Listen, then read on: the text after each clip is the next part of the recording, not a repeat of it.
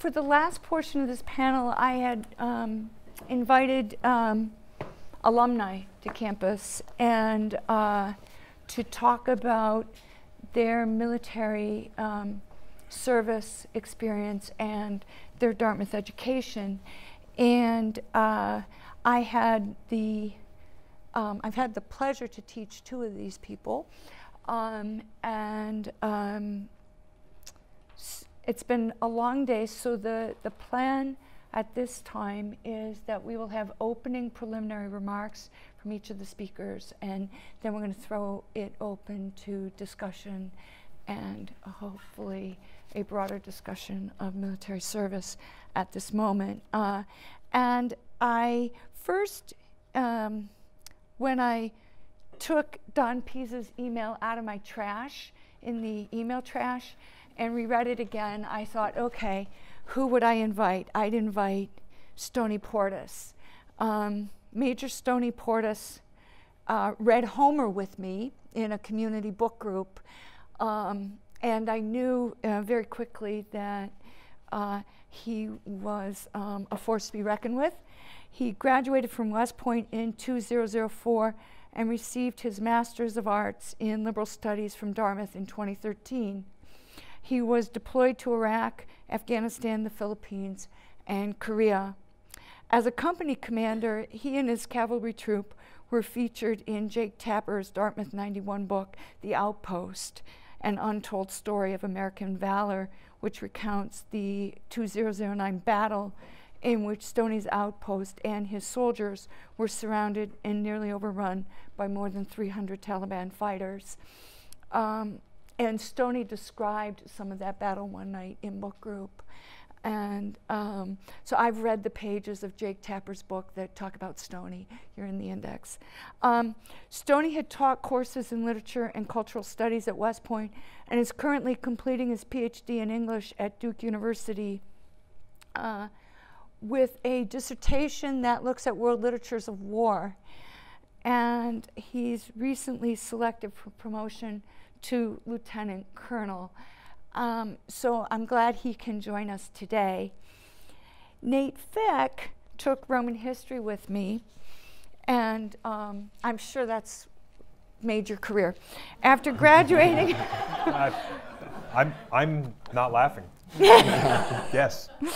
After graduating with a classics degree from Dartmouth in 1999, Nate served as a Marine infantry officer, including combat tours in Afghanistan in 2001 to 2002 and Iraq in 2003. And his book, One Bullet Away, is necessary reading. He led a cybersecurity software company for 7 years and is currently a Dartmouth trustee. And he was, again, quickly on my list of people to invite whose words I wanted to hear. If you notice, this panel today has been voices that I wanted to hear from, faculty, students, and now alumni. Ron Bucca is Special Forces Green Beret with multiple combat deployments to the Middle East and Africa. He has served with the 5th and is currently with the 20th Special Forces Group. He enlisted in the U.S. Army following the events of 9/11 and the loss of his father.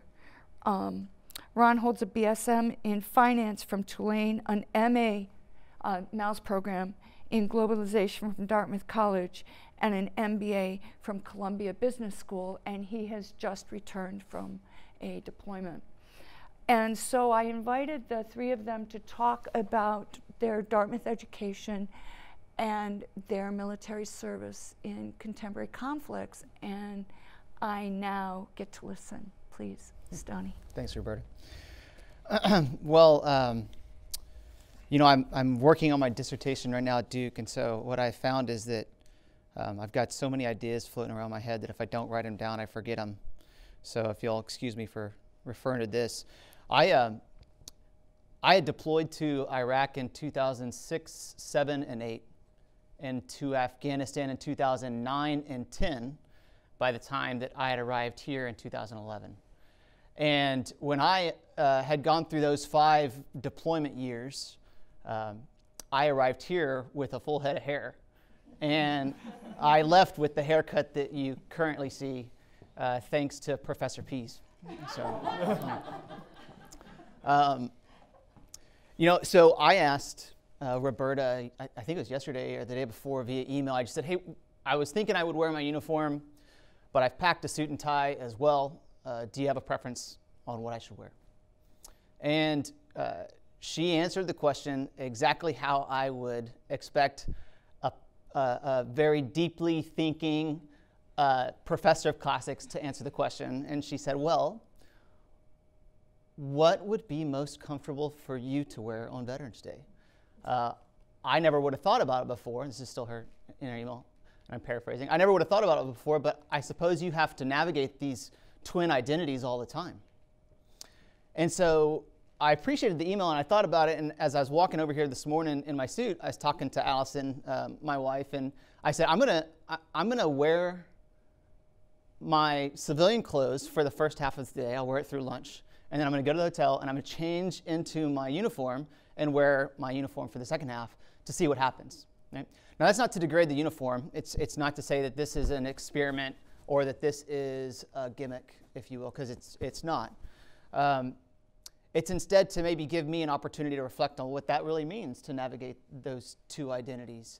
And what I'll tell you is that when I walked over here, I was much warmer and much more comfortable in the civilian attire than I am now. And there's some elements of that discomfort that are both literal and figurative. For example, no one seemed to notice me when I was walking here this morning in my suit and tie. And, Allie and I stopped at Starbucks and we got coffee and we came up here. Whereas when I was in this, I noticed heads turning, right? And that's probably an obvious.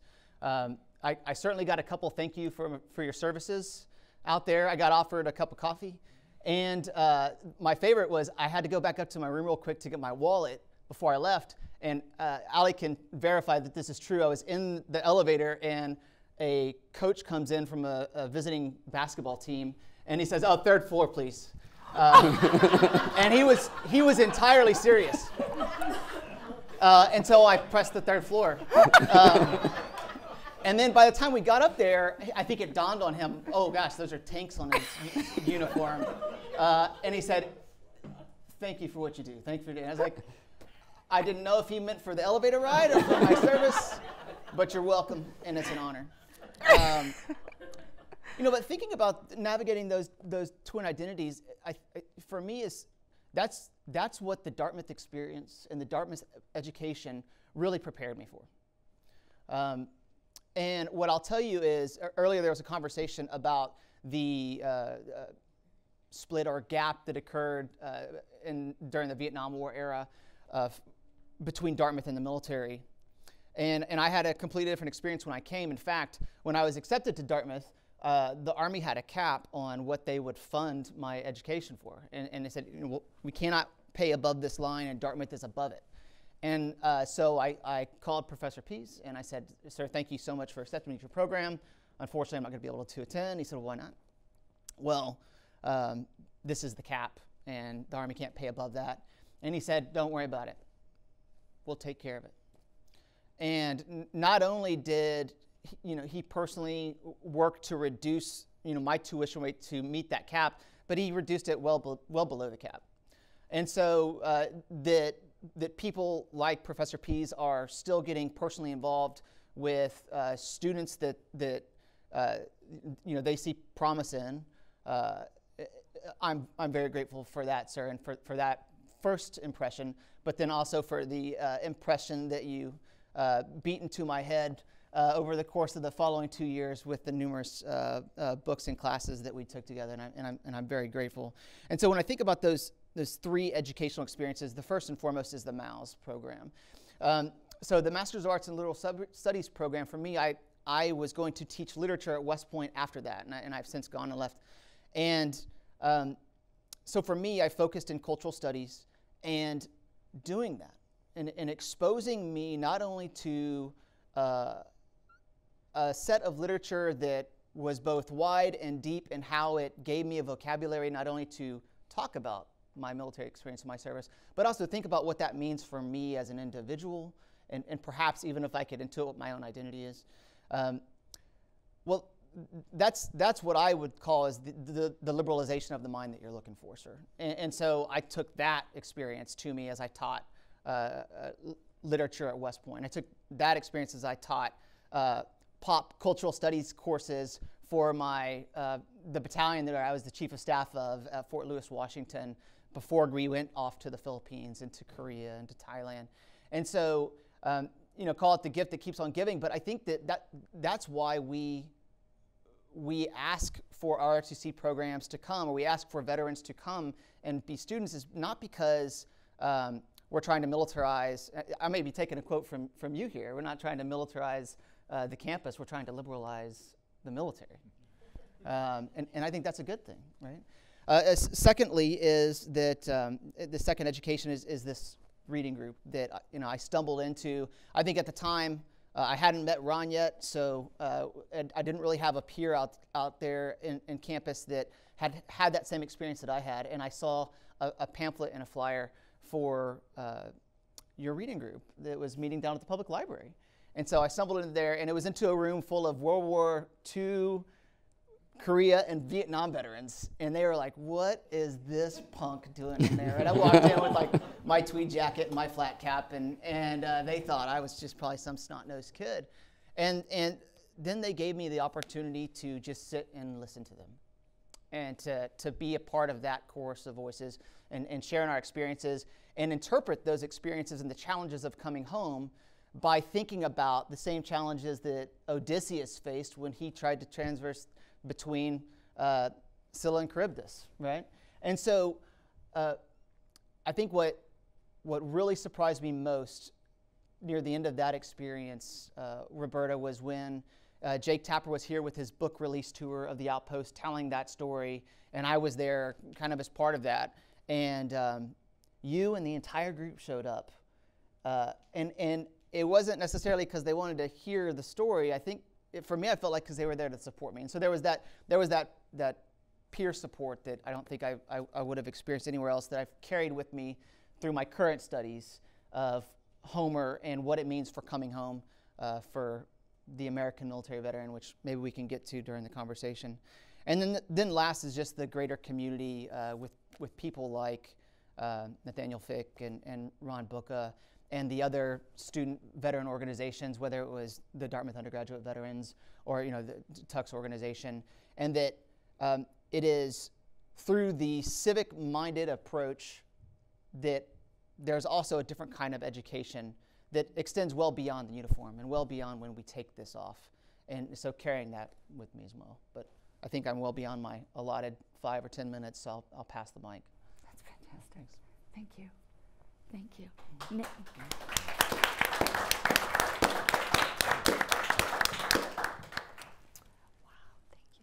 Thank you. Stoney, it's always a hard and insightful act to follow. Roberta, thank you for pulling this together and for the invitation.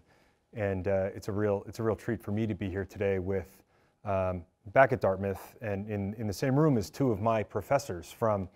It's been more than 20 years now, I'm sorry to say. So, but it's a real honor to be here with you. I guess I wanted to make just a couple of points and make them fairly quickly, since I think the most compelling parts of these things is always the discussion in the room. But before I make my 2 points, let me just say I really identify with what Stoney said about this sort of tug of which world do I belong in, and I think many of us feel that even after we're out for good. And I feel it most acutely, of all places, in the departure lounge at airports, where one of the many little acts of kind of societal contrition for having ignored what our military's been doing for a couple of decades is allowing military members to board the plane first. And it just, my blood pressure goes up every single time when I'm standing there anonymously, as a dude in jeans or a business guy in a suit, and I watch, you know, the mother traveling alone with small children, and I see the, you know, the older person maybe with a walker, and there go a couple of, you know, 18-year-old buck privates hopping on the plane first, and it just pisses me off every time. And so navigating that kind of, you know, betwixt and between is hard. So the two things that I would offer just by way of personal perspective. One, I was at Dartmouth as an undergraduate in the peacetime 90s, and I don't think it's that, you know, we as a community thought well of military service or thought illy of military service. I just think we didn't think about it. It wasn't really on the radar at that time. You know, Bill Clinton was in the White House and the tech economy was booming, and you know, 9/11 was effectively unimaginable. And so, you know, I joined a peacetime military in the 1990s, and it was sort of a little bit of a lark, right? I didn't want to, you know, and President Hanlon's here, which I really appreciate. Thank you. And something that, you know, I think we've spent time on. I know we've done it as a board, and I know we've done it in other parts of this community, but people come into Dartmouth. First-year students come into Dartmouth with 1,000 interests, and too many of them leave on 4 tracks, right? There's this funneling effect into investment banking and management consulting and medical school and law school. If you really want to do one of those 4 things, great, more power to you. But if you're just defaulting to it because it's easy, then I think we need to combat that. And so in the 90s, we just didn't think about military service. And so I didn't want to do one of those 4 things. I frankly probably wasn't creative enough or bold enough to cut my own path in some other way. And the military felt like an interesting way to pursue some interests that I did have, like leadership, like the outdoors, like, you know, almost like athletics. I mean, it was a proxy for all these other things. And so I spent a couple of years as an infantry officer in the pre-9/11 peacetime military. And then obviously it all changed, and, you know, had a very busy few years after that in the combat military, before trying to reintegrate. You know, I went to grad school and had a handful of jobs after grad school. And I think it's easy to maybe, I don't know, romanticize or pontificate about the value of a liberal arts education, even in a place like a combat infantry unit. And most of the comparisons are maybe fair or overdrawn. But I will say that, you know, a couple of things that really seemed to matter. My Marines were always hungry for information. It was sort of the adage that people will follow you through the gates of hell if you tell them why. And being able to paint some context for people in those very fluid, uncertain, fast-moving, and frightening situations where, you know, you can say, hey guys, here's some of the threads behind what we're doing, you know, some of the why. And I don't have all the answers, but here's just a little bit more perspective to help us all understand what's going on here. I always found my Marines to be both grateful for that and also really responsive to it.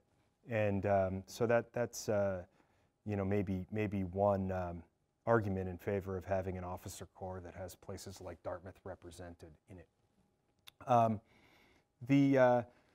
The second thing that I wanted to say, just again by way of conversation starter, was people ask me all the time in the course of my current job.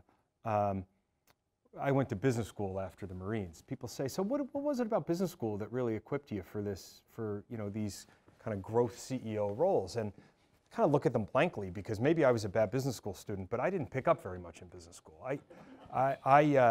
I got a little bit of a network, but there are other ways to do that. I picked up a vocabulary, but frankly could have read that in a book. The thing I really got from business school was when things in my business were cratering, I never laid in bed at night and looked at the ceiling and said, if only I had an MBA, I would know what to do.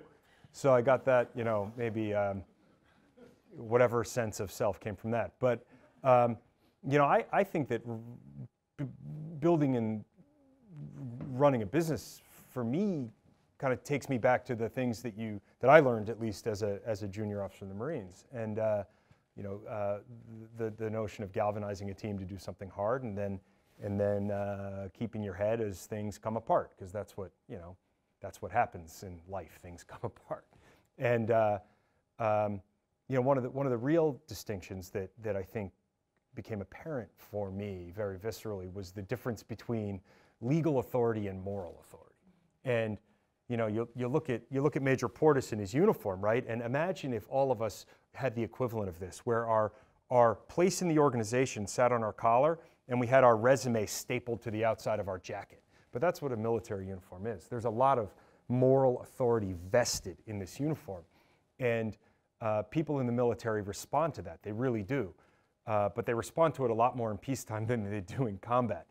And you know, I'm guessing at the you know, both of these guys, I don't want to put words in anyone's mouth, but you'd be hard pressed, by the way, to find a pair of Dartmouth graduates since Vietnam who have more close quarters firefight experience than these two. So this is you know, a humbling place for me to sit. But the difference between legal and moral authority, it's very strong and vested in this hierarchical institution, and it matters in peacetime, but it doesn't matter a whole lot in combat. What matters in combat is the moral authority. And the leaders to whom a lot of moral authority accrue are the leaders who, in my experience, did two things. One, they knew their jobs, and two, they took care of the people in their charge. And if you know your job and you take care of your people, then you accrue a lot of moral authority. And that's the currency you're trading when the chips are down. And I think that living that experience in the military is invaluable, because too many people fall back on their title or you know, their resume, and the real capital that I think we're all spending in our human interactions, certainly professionally and probably personally too, is that moral authority. And the heroes in life, in my experience, are somehow the people with no legal authority who get lots of moral authority, right? The young people, the junior people, the disenfranchised people who, for whatever reason, are really good and really empathetic and take care of their teams, and they have an immense amount of moral authority. And the goats are the people who have all the legal authority, but they just don't have the moral authority, and they're the one, we all know who they are, right? And so, you know, life in a combat unit makes those distinctions very stark. So, thank you.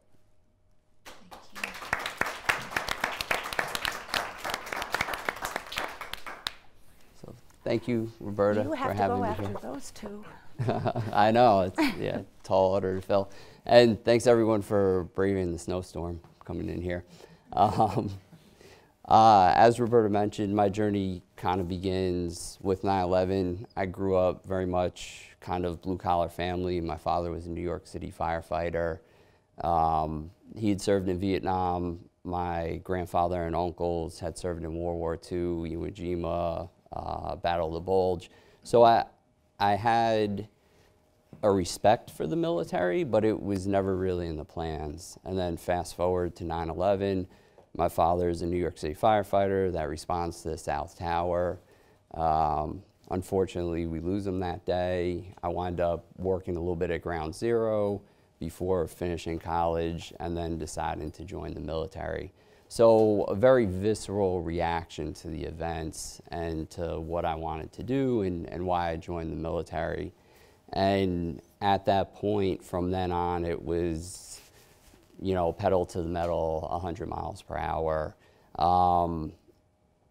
You know, both mentally and physically, becoming a Green Beret, serving in combat, multiple combat tours, and everyone, all the combat vets in the room can attest to, you know, it very much becomes about survivability and getting through the next obstacle and the next obstacle. And you don't really get time to reflect or slow down. So we talked about Dartmouth being a bubble earlier with kind of a negative connotation, but for me it was very much positive. So fast forward to 2012 when I show up to Dartmouth, and I'm forced to take a breath, right? I come off a combat tour to Iraq. At that time, we'd closed down the country for the first time, I guess. You know, I thought that chapter of my life had kind of closed, and I show up here and, you know, the town essentially shuts down at 9 p.m., right? So you're forced to kind of say, okay, I'm sitting here with myself, you know, like I have to kind of self-reflect, and then, you know, I have to meet new people and interact. And for me, this was a positive bubble in the sense of you've so much intellectual horsepower and just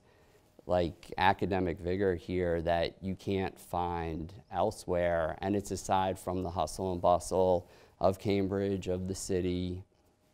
And it allowed me to reconnect with society, to reconnect with myself, to reconnect, you know, with reading, quite honestly.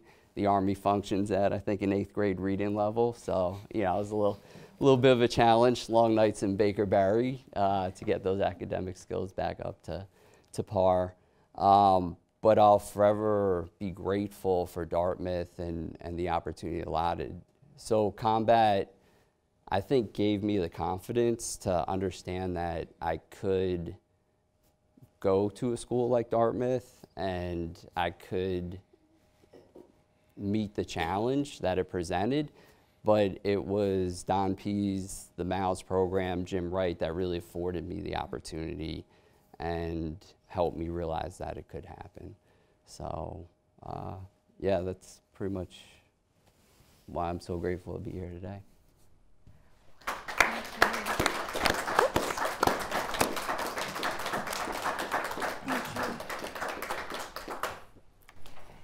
So I would like us to have this discussion. Now, if this were a War Stories class, we'd all have read the same text, so we could all riff on a particular text that we read.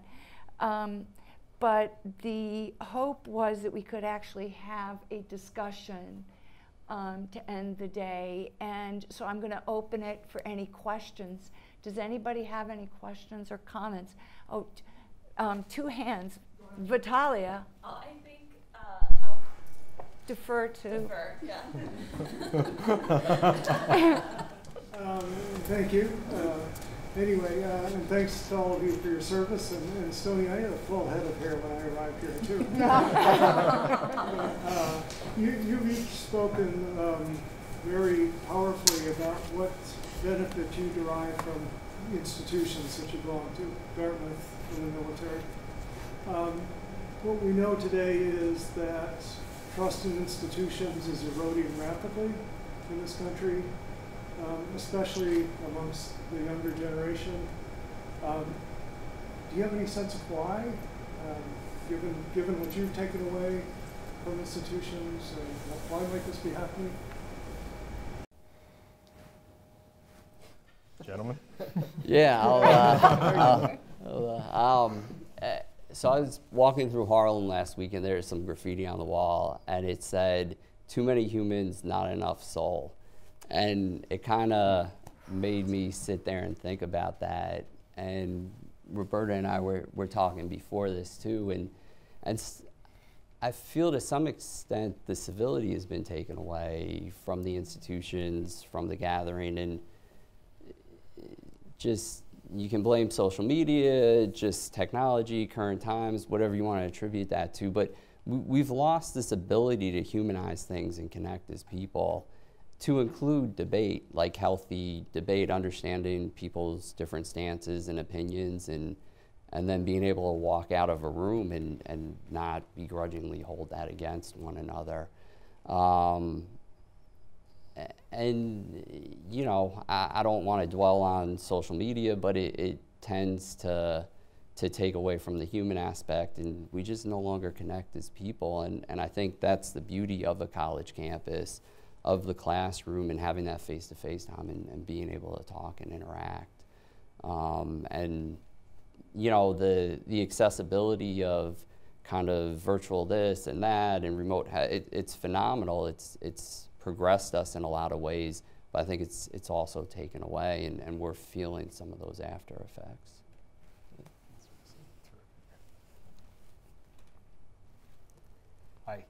I love that answer. I mean, it's incredible. I think the one of the few institutions that does retain some level of trust seems to be the military in poll after poll, and so maybe the way I might try to attack that, Phil, would be why is that, and what are the things about the military that allow it to retain some degree of trust even among young people, and made all the more remarkable by 2 decades of war, and yet still this institution has at least some amount of trust.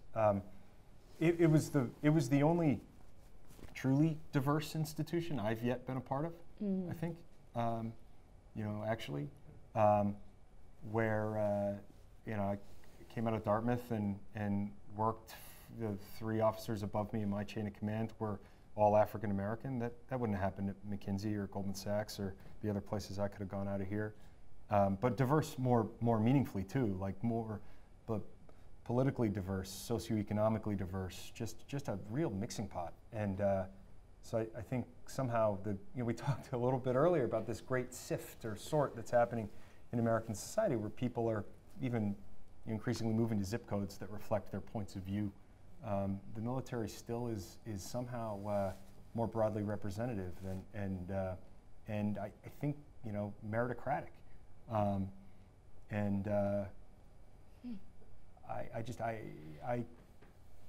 am hard pressed to identify institutions that are genuinely that way. Thank you. Stoney, you want to add to that? I don't think I can add anything to either of those things. What I will say is that there's a unique challenge among maintaining that in the military right now, and it's twofold. The first is that roughly of the military age eligible population in America, roughly 30% qualify in terms of health, prior drug abuse, prior criminal record, to even enlist in the Army or Navy, Air Force, Marines.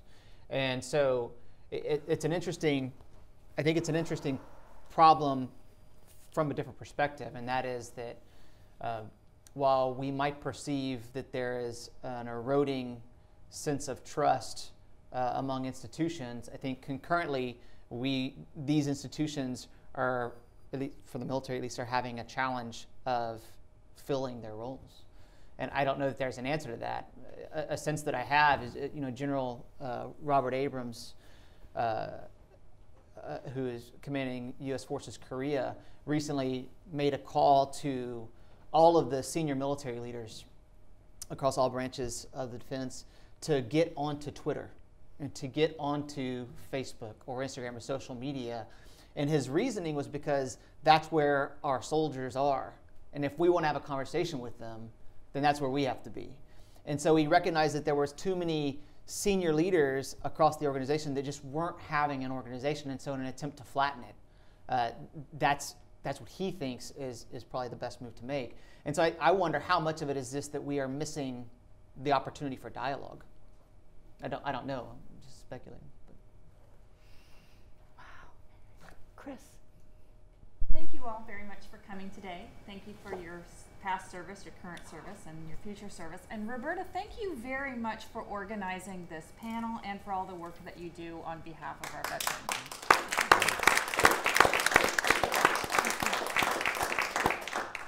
I'm struck by a certain tension that was revealed by President Hanlon's question about eroding trust in institution, and a comment that was echoed from each one of you about the sort of separation between your military service and your civilian lives. And I'm wondering if that might not be the solution to this question about why the military retains some of the respect of society that so many of our other institutions don't, and that's a sense of being separate from the rest of our lives, civilian society maybe not being so prevalent on social media, for example, and out there. And I'm wondering if you might talk a little bit more about that dichotomy in your own existence between being part of the armed forces and being part of the civilian society, and the degree to which you like to keep that separation and the degree to which maybe you'd like to see it more integrated.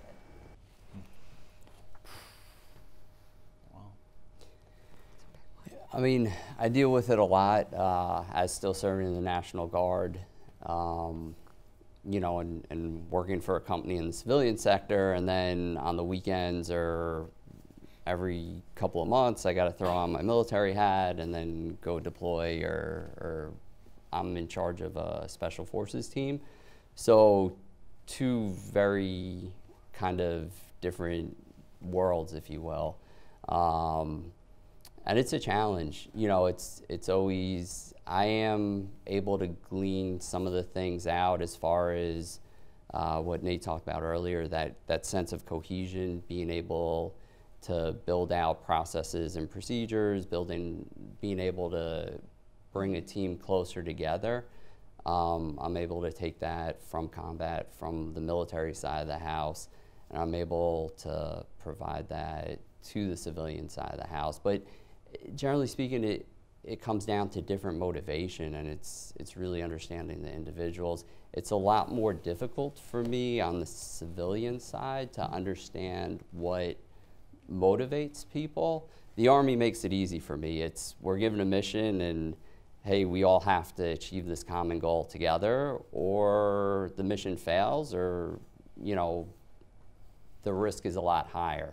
So it tends to bond people and bring them together.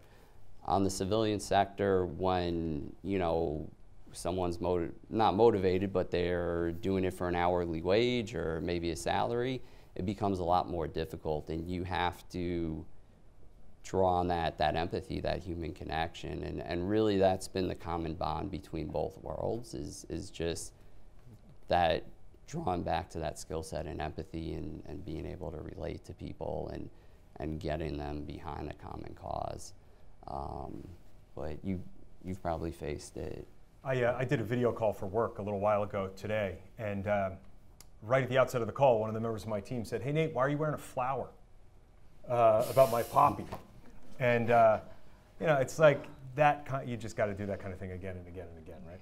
And but knowing Roberta, this is probably by design, but it's interesting to me that we have in Stoney somebody still on active duty, you know, kind of 2 feet in the world, and then Ron, you have kind of a foot in each, right? And I have 2 feet out, and so we represent that whole spectrum of experience, and I can just say from my sense of making that transition was, you know, every now and then you read something and it resonates with you because it somehow crystallizes everything that's in your head, but you haven't found the words for it.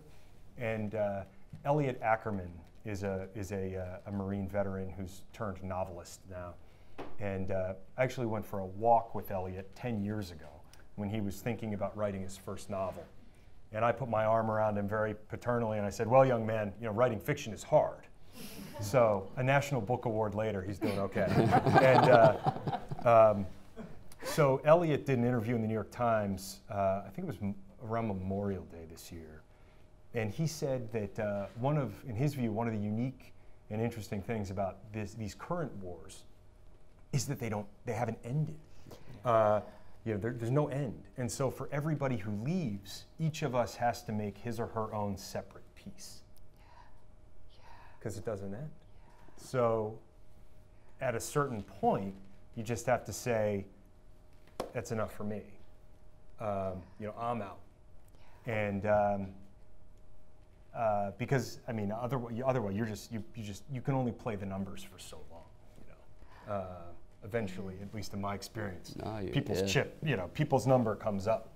And And so I found Elliot's observation really powerful, that you know, each of us has to make his or her own separate piece.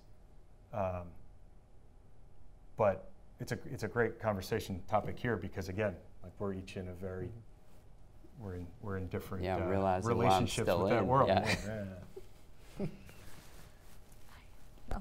Yeah, I don't know that I'm qualified to answer your question, since I'm still in. But there's a very, very closely related question, which is about the perception of a gap between those of us who are civilians and those of us who are within the military, and there's how do we bridge that gap? And I think that there's a lot of veterans out there who have now called attention to saying thank you for your service maybe isn't enough to bridge that gap. But what I will say on the side of still wearing the uniform is that those of us also have a responsibility to explain what that service is like, what that experience is like, and that can be done through the literary example, like Elliot's work. But I think it also is importantly done just through the personal relationships that we build throughout wherever we go in life. And so when I came here to Dartmouth, I had this attempt to see how long I could go before my classmates realized I was in the military. Like, I wanted to hide it. Part of it was probably just to see if I could do it, but there was another part of it just because I wanted to see if I could survive without it. And I think I lasted maybe 3 days. It wasn't long. And it was because on the first day of class, when the teacher asked a question, I stood up, said my name, said where I was from, and then gave her an answer that finished with the words "ma'am." And everybody was just like, "What? Oh my God, why is he standing?" And that's a true story, but it's also just an example of, like, I think we have a responsibility to explain a little bit of our culture and what our country's asked of us, because in an interview last week, Elliot made a really interesting comment about these forever wars, and he said he posits that the reason why they're forever is because, one, because how we are funding them, right? And then two is because we're doing it with an all-volunteer force, and so there's no impetus to end them. That's correct. Right? And that's not me making a political statement in uniform. That's me regurgitating what I think is a very observant point. And so, I wonder about that conversation that we need to have on many echelons. Thank you for that. Vitalia. I've been doing the networking and recruitment thing recently, and thank Dartmouth for facilitating how easy that can be sometimes with their name on your resume. But I am noticing this trend of devaluing the humanities broadly, which makes being a government and sociology major something you have to perpetually explain. The idea that one can inform the other and having to explain its value or almost sell its value in a business or tech environment has become difficult. And I'm being in the military, I think, Secretary Mattis has encouraged us to always be reading. There was always a book list published. There was always a way to keep, outside of consuming the ARs, there was always this encouragement to read. But I'm noticing that I don't know that people are interested in hiring humanities-focused students. And I'm wondering if that is starting to inform our ethics and activities in some of the highest levels of business in our country. And I'm wondering what your answer to that would be, or how you would propose we start working to resolve that. I love that question, and I'm happy to jump right in on that. I'm kind of an absolutist on this point, so that's my caveat right up front. I am imbalanced in my answer to this, because I completely agree with what I think is the premise you're stating. I've run a Silicon Valley technology company for 7 years. And I will tell you that too many of my peer CEOs are completely delusional about the effect of their product in our society. And I think it's partly because they not only lack that perspective themselves, but they devalue it in the teams that they build. And we're reaping the sickening harvest of that bias. Organizations are made of humans, after all, right? And so I'm a huge proponent for the value of the humanities and a liberal arts education writ large, even in maybe sometimes especially in the most technical leadership jobs. And one of the things that I'm really excited about here at Dartmouth is the pioneering position of this place in the whole concept of liberal engineering and fusing the two disciplines in a way that I think is, I don't think it overstates it to say this is part of our salvation. If there's going to be a salvation for us, with technology in our society, some of it's going to come from that fusion. So I really hope that the pendulum is swinging back and that people are beginning to see how this over-focus and under-focus on the humanities is hurting all of us. If I could put a footnote, because the people who flew the planes into the towers had advanced degrees. Education isn't the answer.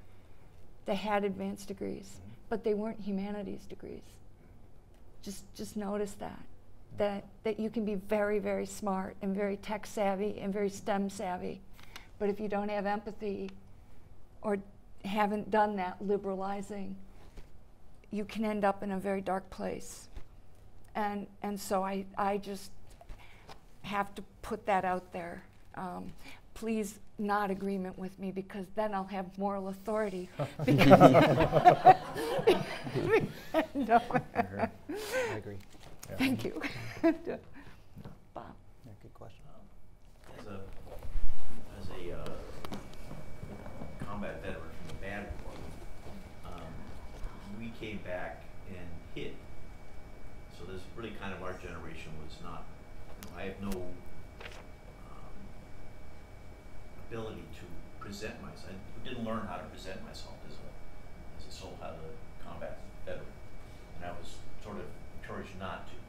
Well, now it's not, you all don't have to, I presume now it's a little bit easier to. So how do you,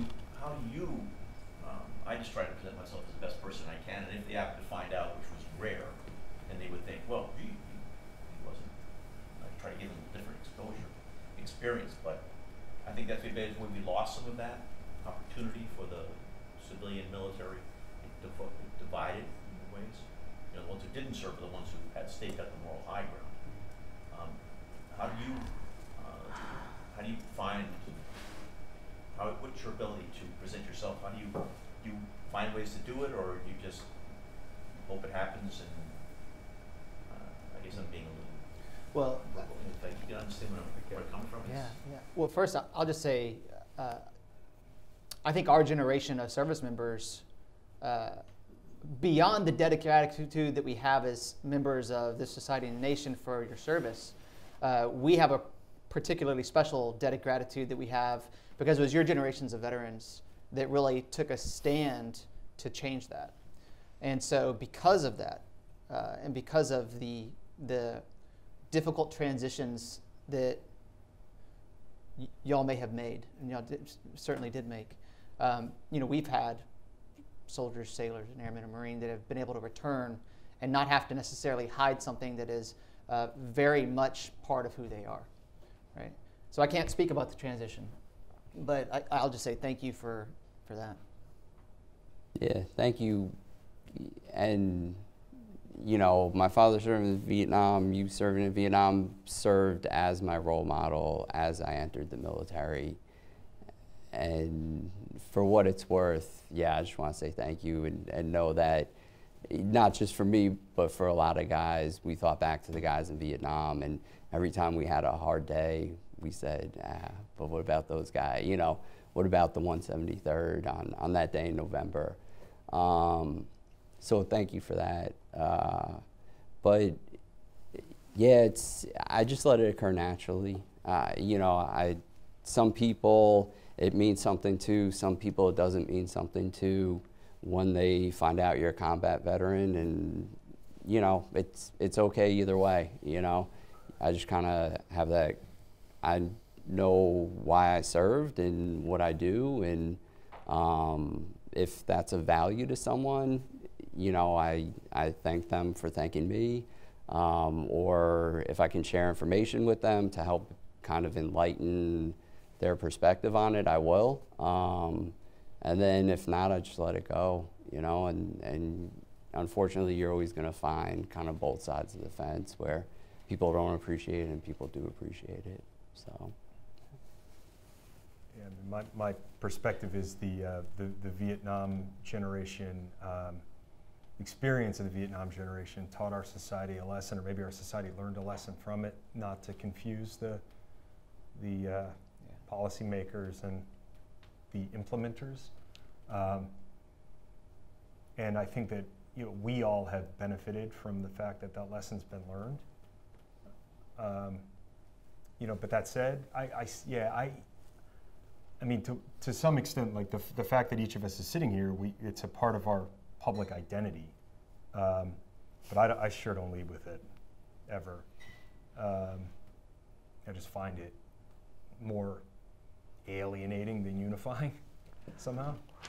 Yeah. Strong statement. Please. I have a thought that kind of fits some things together. I think that the problem in our culture is in a sense a lost narrative. So if you look at all the kind of sweep of what we've done today here, those early military actions had narratives that placed them and allowed people to see where they had been and what had happened and so on. It seems to me that one of the difficulties we have somewhere around maybe even the end of Korea, but certainly in Vietnam, we began to lose the narrative sense and recovering some kind of narrative, some kind of story of who we are and what we've been through together.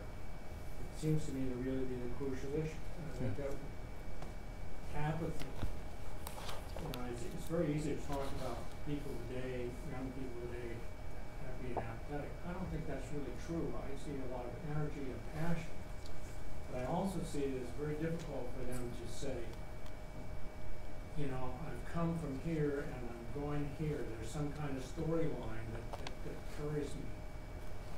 And I think your program, what we're doing here today, what you young people are doing here, is reach in and start trying to tell these stories. And the telling these stories and creating some kind of a narrative for American life is really very crucial. Absolutely. Absolutely. It's just a value, again, you say, well, people don't have the values anymore. But the values are there, but they don't know how to make them move from one place to another. So I thank you for your program, all your presentations. It's been kind of a great day to sit through there. Further. Please. Sorry for being late, so I don't know if it was addressed already, but it'd be great to hear the panel's thoughts on your opinions on what technologies you see in the future that could transform the military, be it nutrition or robotics or wireless or anything. It'd be great to just get your perspectives. Yeah, no. There's a hard push for virtual reality. That's becoming more and more prevalent, more realistic training for soldiers. And then, you know, as far as drone technology, that's forever increasing. There tends to be a movement in DoD to becoming less risk adverse to the men and women on the ground. So the more they could implement drones or remote technology to take the place of combat versus sending actual troops, sailors, Marines in there, that's kind of what they've been pushing for in the last few years. And then nutrition, always, I don't think you'll see a single one of us support MREs. So we're at least from the ground level, there's a grassroots movement to improve the nutrition in the military. So anything I've said in this in this chair has been my own opinion, certainly not of the DoD. But what I'll tell you is that, and I may be teeing it up for Nate here, but what I'll tell you is there's been an immense amount of resources invested in how we fight cyber wars, right? And this is everything from trying to envision cyber as an entire domain of warfare, to creating branches within the Army and the Air Force and the Navy to fight cyber wars. And I went to a lecture by David Sanger a few weeks ago, and it was an interesting conversation between him and Peter Feber, who is a civil military relations professor out of Duke. And they seemed to agree that their biggest concern, like if they had to pick one thing that kept them up at night, it was something in the near future. It is what's going to happen with 5G. You know, and what is this Internet of Things? What is the effect going to have if we have data that's potentially routed through China, as an example, or if we have everything that's on the cloud, and we as a military are connected to our own version of that. And so I can't speak to the particulars of that, quite frankly, because I don't know them.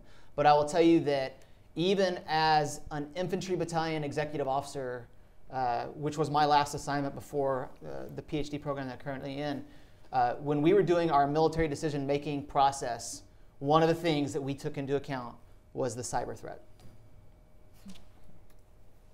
Yeah, a couple things from my perspective, and Stoney alluded to it, but my business was a cybersecurity software company, and so I kind of marinated in that world for a long time, and so I had one observation in the cyber world, and then maybe one in the kinetic world.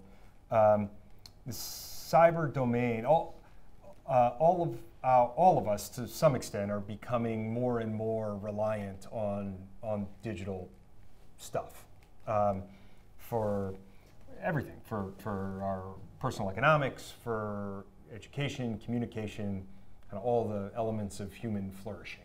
And that increasingly digital, I mean, we're connecting 1 billion things to the internet globally every quarter. And that trend is accelerating, not decelerating. So it's more and more interwoven into all of our lives. And the currency in the digital domain, the reason it works for us so far is trust.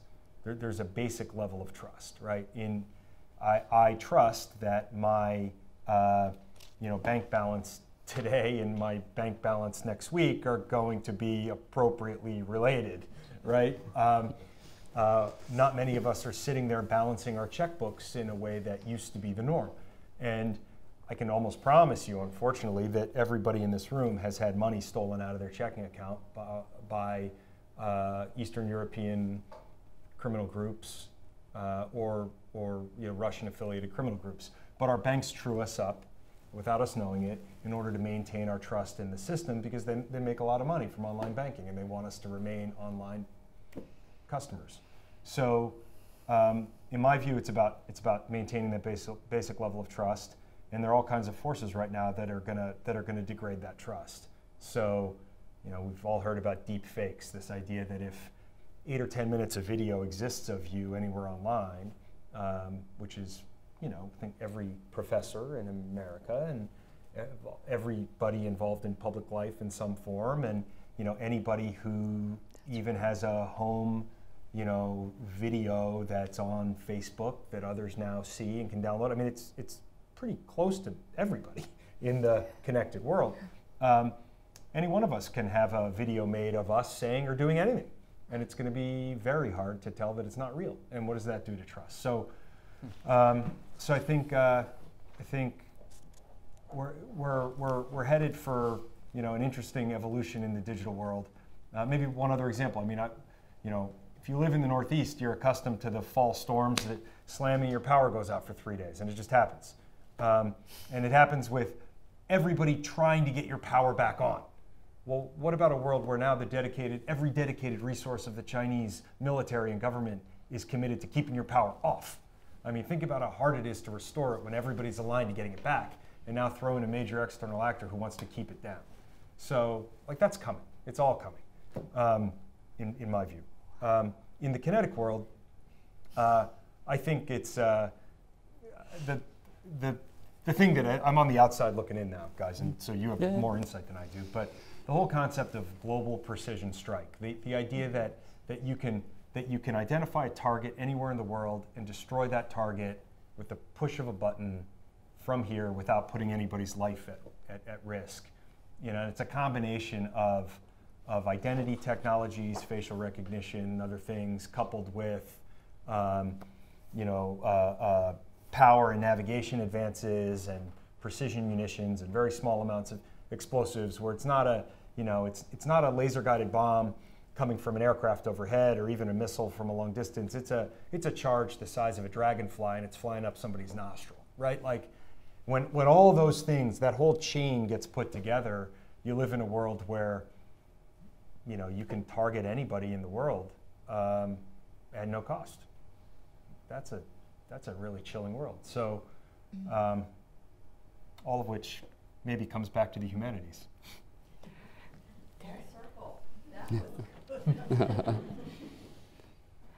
Okay, I'm going to ask one of my questions.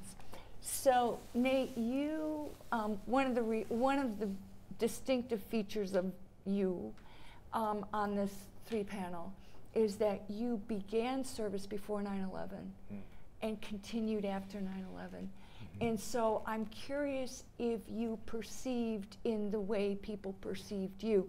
And actually, I remember seeing you at Joel Malkin's induction and having attended, when I'm invited, watching officers be commissioned, watching Brad Wolcott be commissioned at the DOC house that was maybe full of 30 people, 20 of which were Brad's family, and then being in a building in the Black Center, in a room in the Black Center that was filled with people, not all of whom were Joel Malkin's family, because there was a very large Dartmouth community. So my question is, did you perceive at Dartmouth, in the time, and maybe beyond Dartmouth as well, the perception of you and your decision to serve before 9/11, after 9/11, was there a change in attitudes that you saw? Yeah, it's a really interesting question. There was a huge difference, and I mean, it manifested itself in so many different ways. But I was commissioned in Baker Library on the day I graduated. It was early in. I mean, look, nobody came. I was the only person in my class. No, that's not true. There were 2 of us.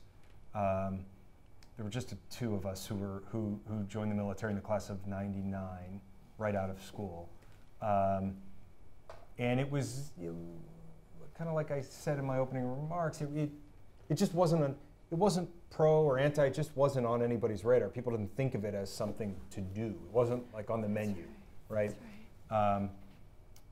And so it was people.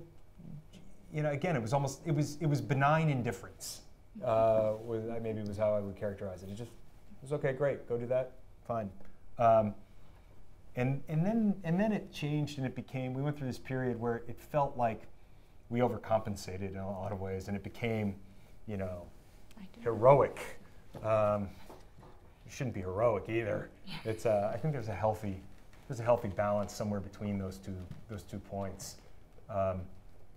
But not only did I join before and then leave after 9/11, but I left the U.S. on a deployment in August of '01, a month before 9/11. And so I went to Afghanistan and Pakistan from overseas. So from you know, I left the United States a month before 9/11 happened and came back, you know, the middle of the next year. And so missed like the whole transformation. I used to have a little card, just to illustrate the transition. I used to have a little card, a DOD card that allowed me to carry a duffel bag of assault rifles onto commercial flights. And I would like have this clanking bag that I'd be pushing up into the overhead compartment. That's the world I left and came back to a place that was hard to recognize. So much had changed, and it was so stark because it wasn't a gradual change for us. It was a step function change because we left a month before and we came back almost a year after. Yeah. Question? What did they make you do with the assault rifles? Now you have to, you got to package them up and ship them, or put them on a military plane. It's probably a good thing. Vitalia? Unless anybody has a question, I don't want to. You critiqued the idea of like kind of this absolute blind patriotism that we're seeing in some areas in this country. The idea that a veteran can have a complicated relationship with their service is something that I don't often hear discussed or acknowledged. The idea that a critique of our activity abroad and locally, our priorities abroad and locally, is something I don't really hear veterans engaging with often. And I know that obviously all three of you have a value for the humanities again. And so I know that you probably in particular are capable of critique. I know this is probably becoming difficult for you. But I'm curious about how do we mitigate that vast pendulum of the heroic veteran and then kind of the treatment of the Vietnam War veteran and the balance that we should strike in humanizing our activities, both as broad as a military and then as individual veterans.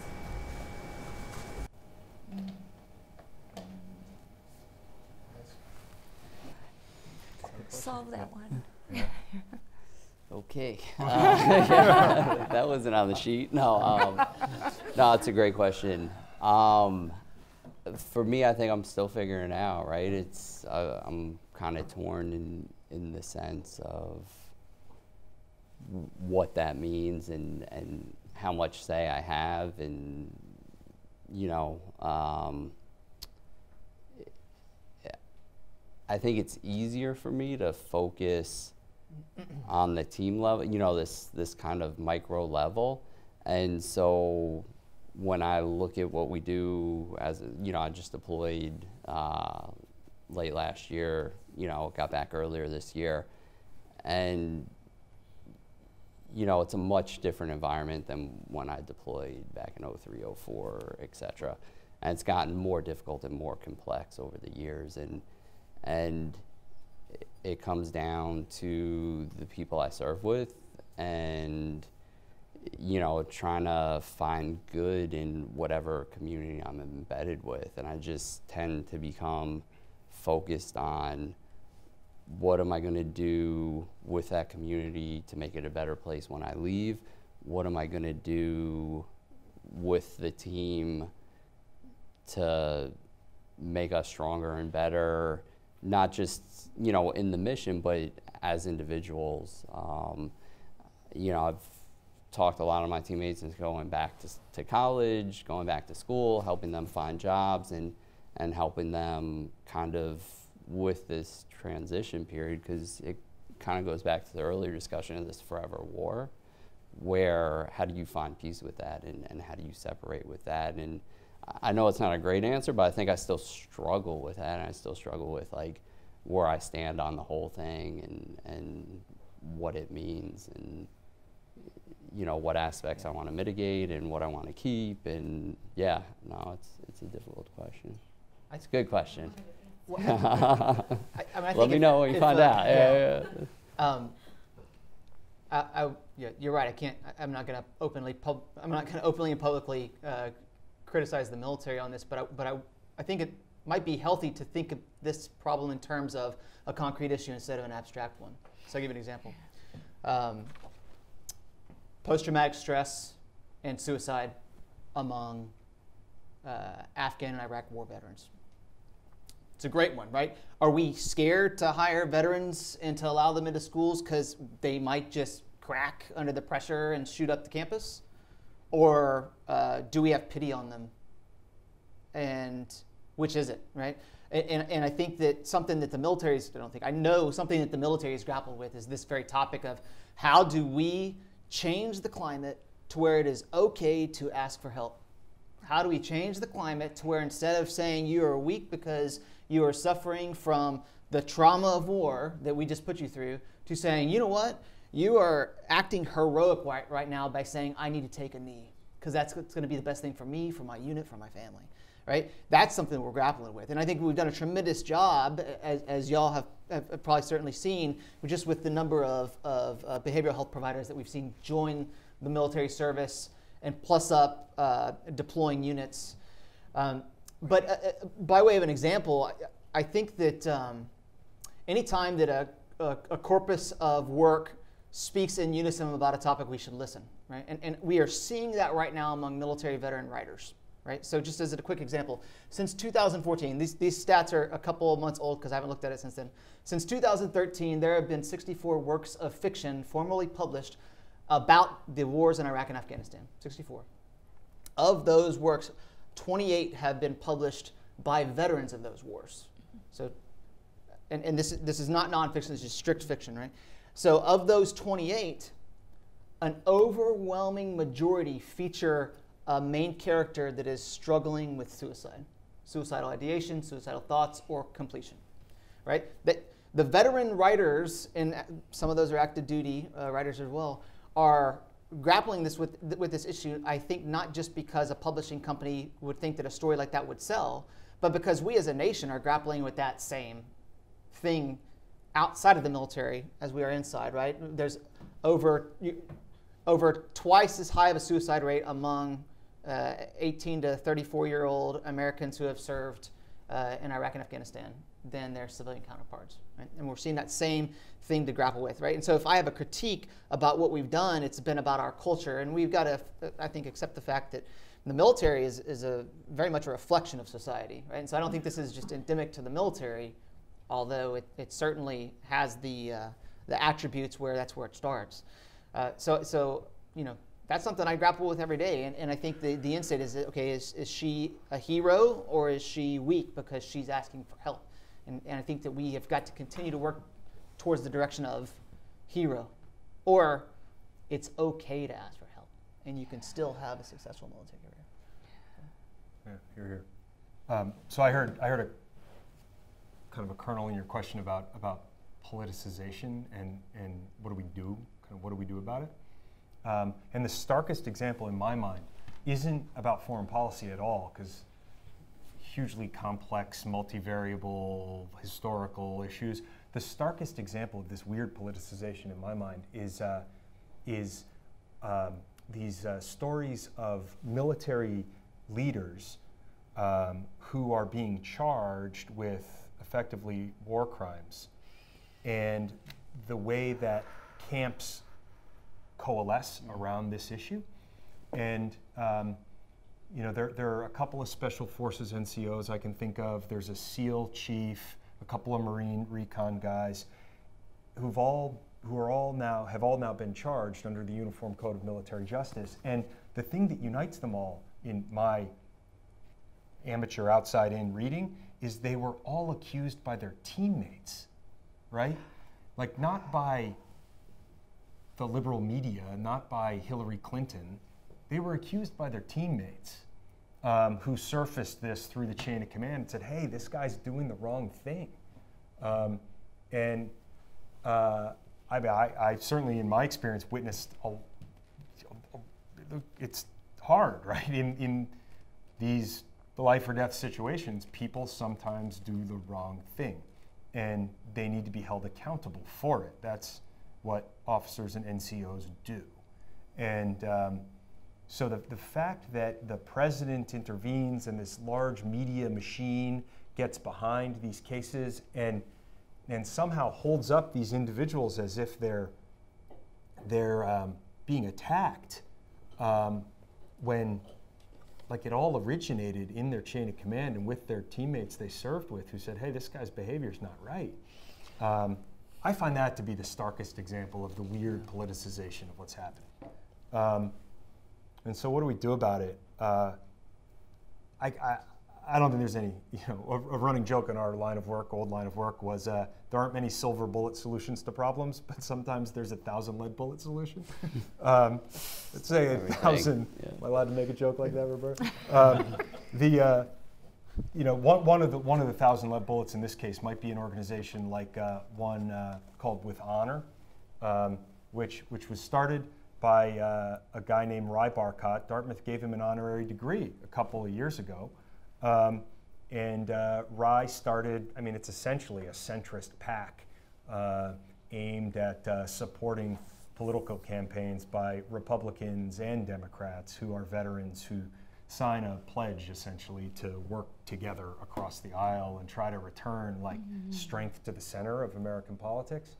I think it's a noble undertaking. It's a worthy cause. And I think the work he's doing is great. So, it's maybe one small tangible answer to your question. That's good. Is Charlie Whelan still doing stuff? Oh, can I, Paula? Yeah. Sorry, I would just like to circle back to how you guys all talk about the importance of empathy and the humanities. I think the whole topic of this conversation was kind of empathy between those who are close to you, like between teammates, between those of you who lead, or between intergenerational empathy, like how do we connect to those who served before us. But I was wondering, what do you guys think about international empathy, and how do you see the importance of empathy between you as a soldier fighting on one side, and then there's also other soldier fighting on the other side, or how do you deal with it? Do you deal with that? What are your thoughts? Yeah, look, I have a tremendous amount of respect for the people I've faced on the battlefield, and maybe not initially, but in time, I've realized they have their own convictions, their own values, their own morals that drive them to do what they do. At the end of the day, everybody wants to be the good guy or, the good person. And it's just not that black and white, right? We operate in a gray area, but I will tell you this, empathy has gotten me further on the battlefield or in a war-torn country than a gun ever has. Being able to, walk down the street and talk to that shopkeeper or talk to that family, it all boils down to the same kind of hierarchy of needs when you talk to people. They want their children safe, they want a brighter future, they want them to be able to attend school safely, they want to be able to feed them, they want some type of stability, in their life and shelter. And, if you're able to relate to that, and better yet, if you're able to provide that, if you're able to build a hospital, if you're able to vaccinate kids, if you're able to build a well, that goes over 100-fold. They call it the fist in the heart, right? And it's just so much better to open up the heart and try and get everybody on board, moving towards a common goal. So I'm a big advocate of it, but it's not always that simple either. It's challenging. So. One of the things that always gets me fired up is when a politician, and it's usually a politician, refers to our adversaries as cowards. And I would imagine maybe one thing the three of us share in common is we might disagree, we might be on different sides, but they're not cowards. So I do think there's an interesting element of commonality across that divide, where there might be times when you have more in common with the person you're fighting against than you do with some of the things you're ostensibly fighting for. Just an observation. Yeah, well said. I think that the stark future that you painted earlier with the dragonfly flying up the nose. Yeah, sorry, it's fairly graphic. I was trying to make it. Yeah, I've still got that vision in my mind. No, Mark my words. You know, I have a very, very hard time seeing a future of warfighting that is one without the human element. Mm-hmm. And so I think that, I mean, the most successful military leaders I've worked for are the ones that understood it was, like you already said, an organization made of people, and they were empathetic, right? I mean, they cared that you had a family and that you were there at the office late, and they made you go home, right? I mean, so I feel like the empathy question's a relevant one, whether we're talking about warfighting or not. I mean, it's just, you know, we're all people. That's why I'm a believer. That's why I'm studying in literature at the moment. That's great. Yes, please. Just to pick up on that theme, what do you think motivated our enemies on whatever battlefields you've been on? Is it religious extremism? Is it patriotism? Or is it just love of their comrades that caused them to fight as hard as they did? All the above. You know, I truly think it's the same, right? People are pretty much the same no matter where you go, and it's some of the same motivating factors. I will say usually there is a socioeconomic factor, at least in the recruiting element, for a lot of the extremist organizations. Just when people feel they have less options in life, they're more drawn to sacrificing themselves or doing more radical things. Not always, but in some cases. Yeah, you know, I think you're right on there, Ron. I'm thinking about my 2006 and 2007 deployment to Iraq, where we saw a huge drop in the amount of attacks that we saw in our area of operation north of Baghdad.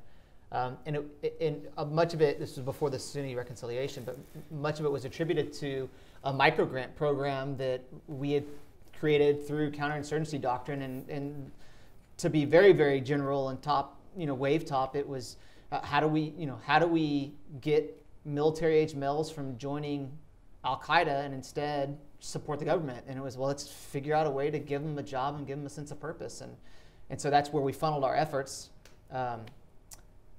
Clearly, there was challenges in making that a lasting solution.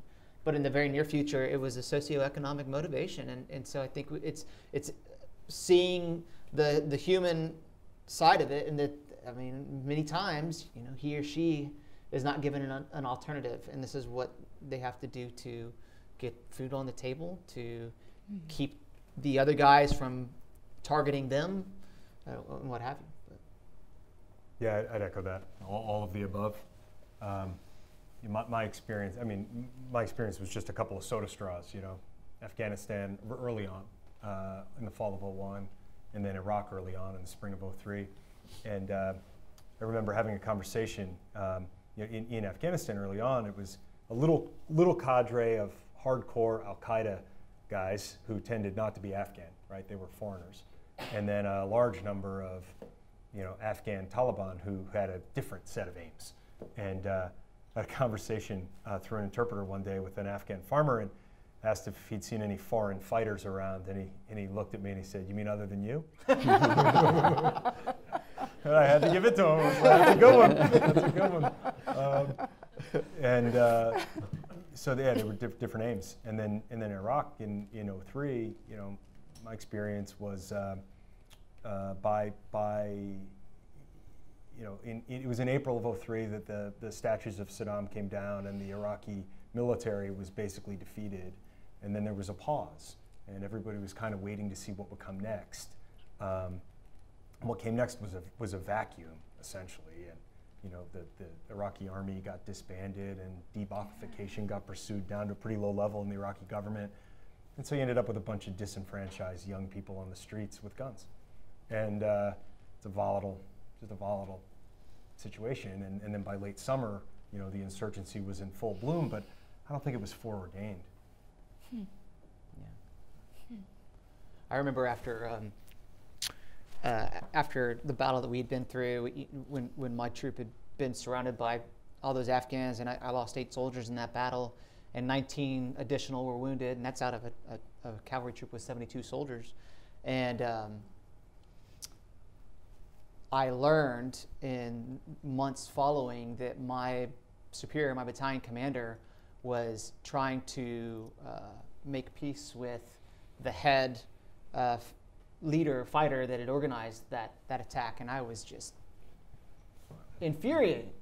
And he was coincidentally, you know, we had crossed paths because he had been a professor at West Point in the social sciences department. He goes, "Stoney, how do you expect this to end if we're not willing to make peace with our enemies?" Mm-hmm. It's a pretty fair point. So, that might be a good ending. A better ending is a round of applause followed by drinks and reception right outside. And but let's start with a round of applause.